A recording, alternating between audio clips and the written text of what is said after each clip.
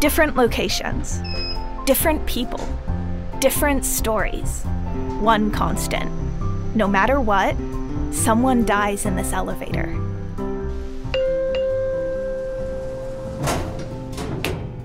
It just feels like the setup for a joke, you know? 3 superheroes walk into an elevator.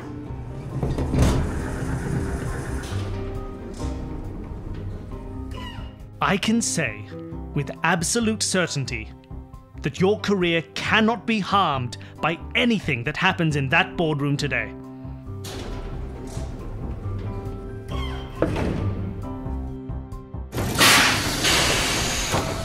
We'll have time to gawk in the ascent. We need to focus on entry strategy.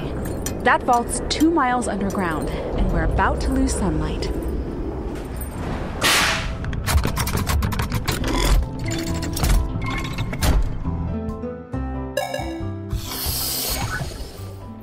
I keep letting you do this to me. I keep waiting for you to realize you love me, but that's never going to happen.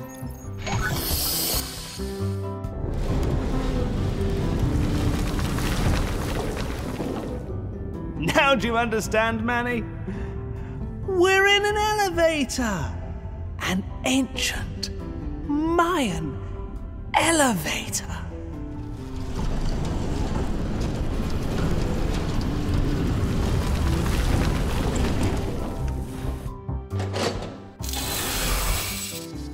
Fool an easy target and everyone blames the victim.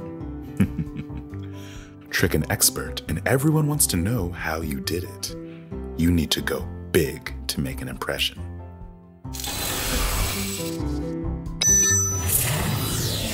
I either find my true love or take a dive, right?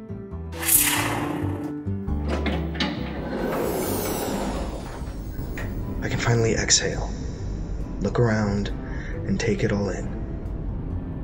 Outside the elevator, I find stars and nebulas, galaxies nested beyond shimmering clouds. Space.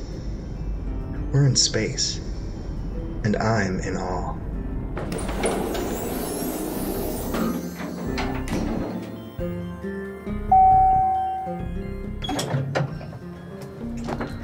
You'd think, since it's a hotel, she'd have been killed in her room, right? Classic setup. Housekeeping coming in to clean, finding a murder scene. I mean, that's what you'd expect, but no. She was killed. In the elevator.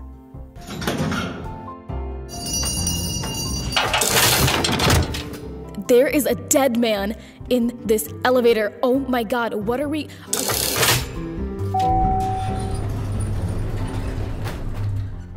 We're trapped in here, by design.